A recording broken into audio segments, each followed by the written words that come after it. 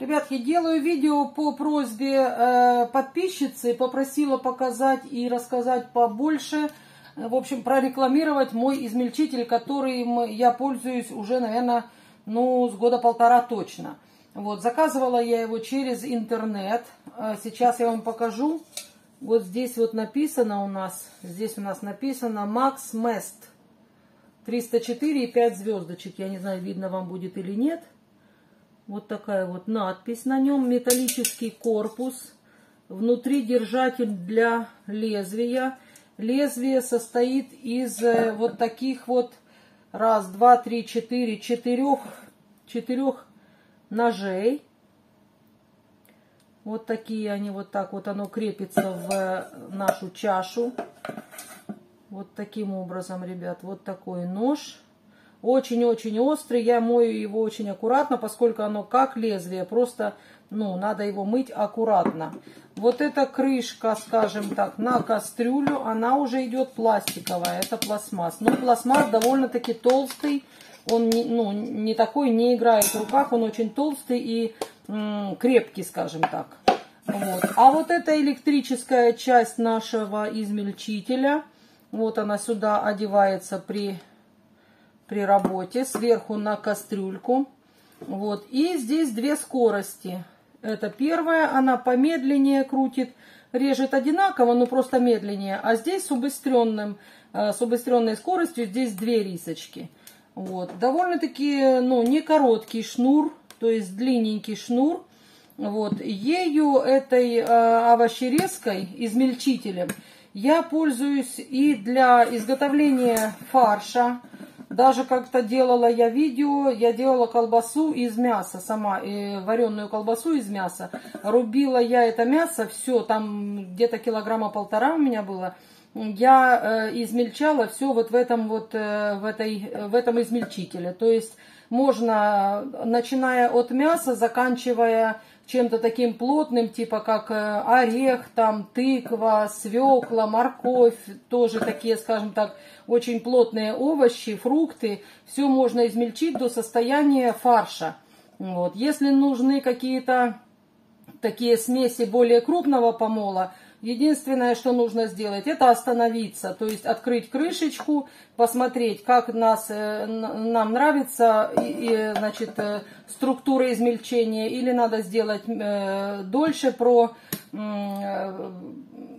включить измельчитель, и он дольше перекрутит нам на такую массу, как в пыль. То есть он мощный, хороший, я советую. Значит, зайдите в интернет, загуглите через Google, закиньте овощерезка кухонная. Там, значит, будут предлагать вариант. Есть пластиковая чаша, которая, видно сразу структуру измельчения. Вот. Честно скажу, у меня была такая, но почему-то она быстро вышла из, даже не знаю что. В общем, двигатель стал хуже работать, она стала гудеть. Она у меня стоит, кстати, но я не пользуюсь. Она такая фисташкового цвета. Вот, пластиковая чаша прозрачная и пластиковый сам механизм. Здесь механизм в железной обработке и чаша тоже в железной обработке. Единственное, что пластиковая, так вот эта вот штучка. То есть, она не столь важна в работе. Ты закрыл и видишь массу, которая там прокручивается. Вот таким образом. В общем-то, ищите через Google, загуглите, и вам выдадут любые варианты по цене.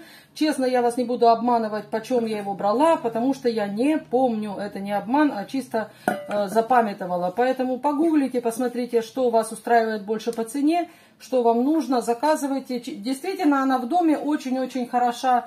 Вот даже если делаешь торт, орехи бывает, ты начинаешь мять их скалочкой, где-то там прикрывать полотенечком, чтобы они не стреляли. Сюда закинул бжум, и оно также сухарики. То есть, все, что касается измельчения, можно ею пользоваться. Также даже на салат. Вот хочешь такой рыхлый салат, и тебе надо перебить много огурца, много помидора, много там капусты, редиски, что-либо. Буквально 3 нажатия, жук-жук-жук, и будет такой более или менее крупный кусочек, не каша, а именно быстрый салат. Раз, полил его подсолнечным маслом, удобрил зеленью, салатик к столу готов. В общем, советую, гуглите, ищите.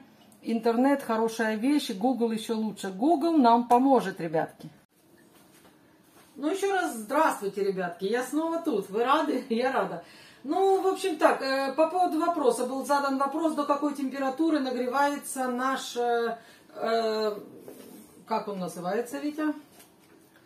Преобразователь холодной воды в горячую. По инструкции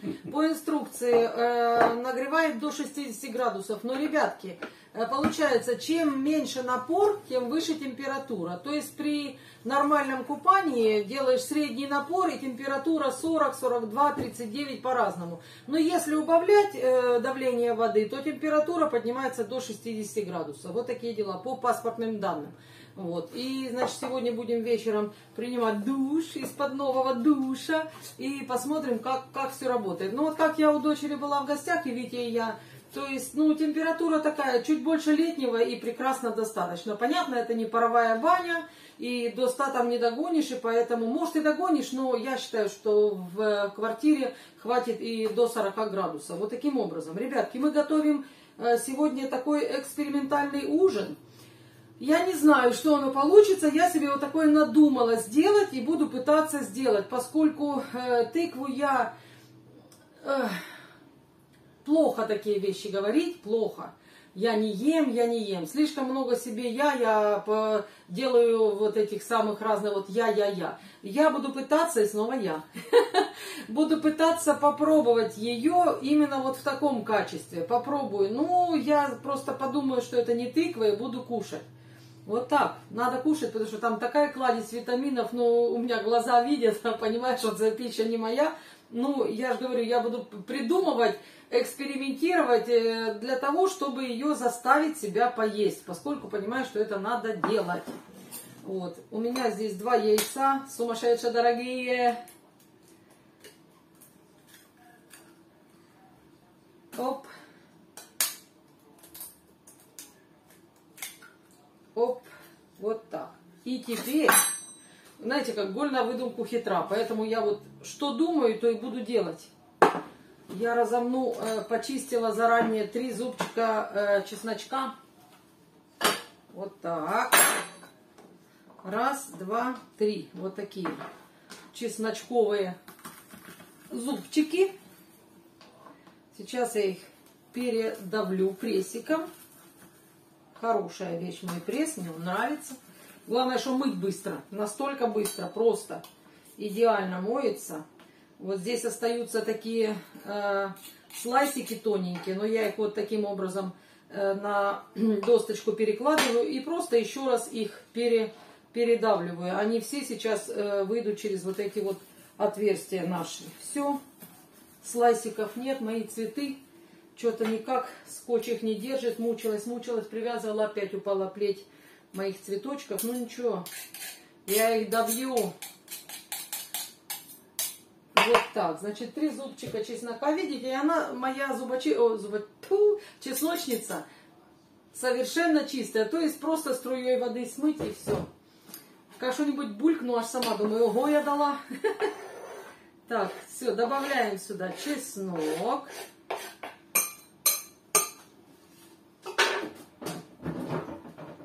Вот. А теперь наши эксперименты, ребят. У меня куркума.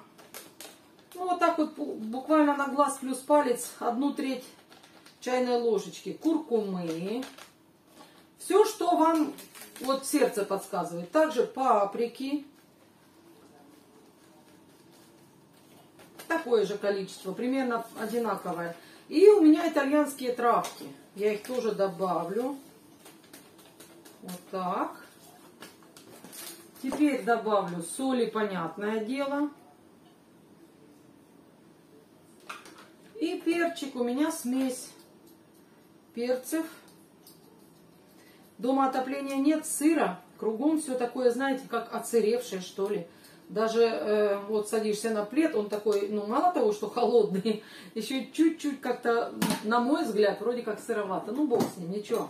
Все будет хорошо. Главное, чтобы было здоровье, желание жить, желание делать всякие себе приятные вещи. Вот сегодня я жарю вот такую приятную вещь. Это я назову, ребятки, чипсы из тыквы. Вот так. Будут чипсики из тыковки. делаем вот такой кляр. Красивый на цвет он получается. Можно добавить петрушки, можно укропа, можно чего-либо. Ну, тут, скажем, я же говорю, чего кому хочется. Вот. А я еще хочу, знаете чего? Сейчас. У меня есть кусочек сыра. А я сюда еще натру немножечко сыра. Где моя тонкая терочка? А ее нет. Ушла искать. Вот это ж уберу, а потом думаю, где она, где она. Вот она. Чтобы не брать большую терку, я возьму вот эту тоненькую. Думаю, она меня выручит. И буквально немного натру твердого сыра, чтобы все-таки я смогла есть тыкву. Ну, думаю, знаете как, маслом кашу не испортишь, поэтому сырок тоже будет здесь как находка. Оно даст такую, может быть, тягучесть, может такую, знаете, как в виде ежика будет, потому что стружечка будет мелкая. Вот, и я так думаю, что будет хорошо. Сейчас я первую партию пожарю, покажу вам.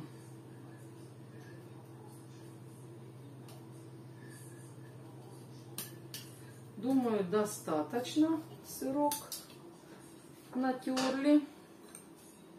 Пособираю эту стружечку, мимо попадала. Вот так. И снова венчиком перемешаю. Плиту уже можно включать. Пускай греется. Вот такой красивый желто-оранжевый кляр под цвет тыковки.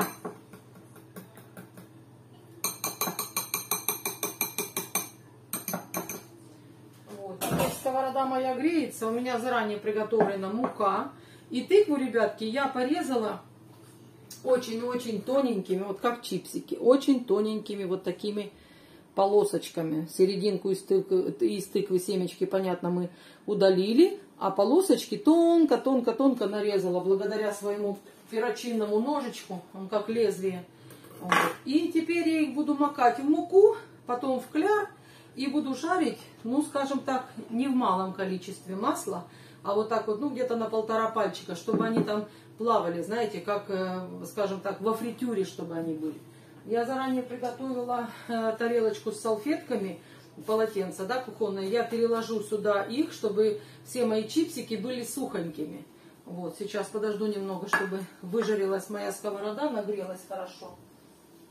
Вот так, нальем маслечко.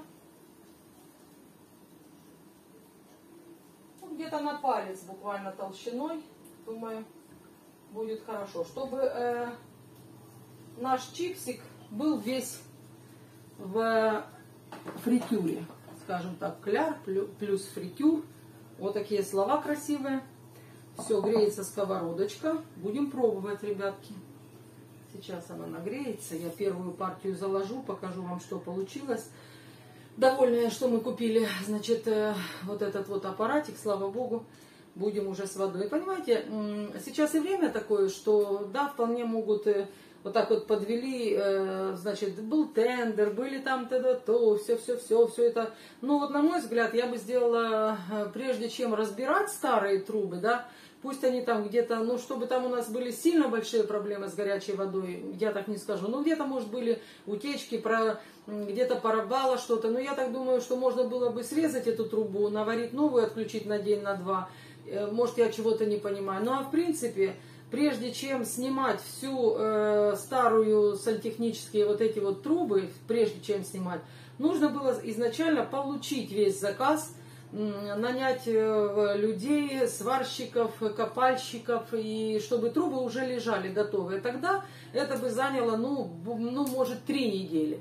Вот. А так вот получилось, что разобрали, а нас, так скажем, с трубами, ну, своими словами все будем называть, кинули. А теперь, когда оно будет, это снова тендер, снова запросы, снова ожидание, снова сварка. Вот. А на улице холодает, и поэтому мы решили и правильно сделали. Так, все, значит, я макаю сначала в муку, потом в кляр, ну и первую партию вам покажу, ребятки.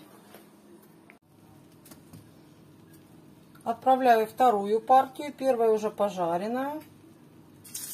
Вот такие шипения здесь у меня. происходит. Но на цвет получилось красивенькое такое. Даже не поймешь, что это там у нас жареное. В муке, в кляре. И таким образом пережарю все. Сейчас попробую.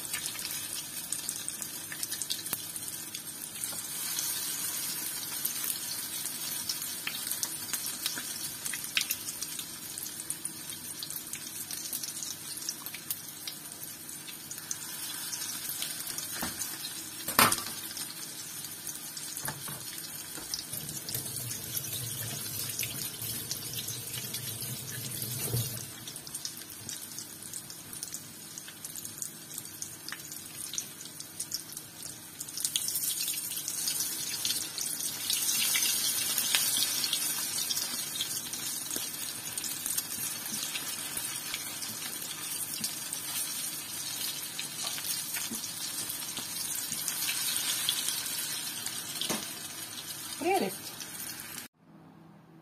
Все, закончила я готовку своих тыквенных чипсов.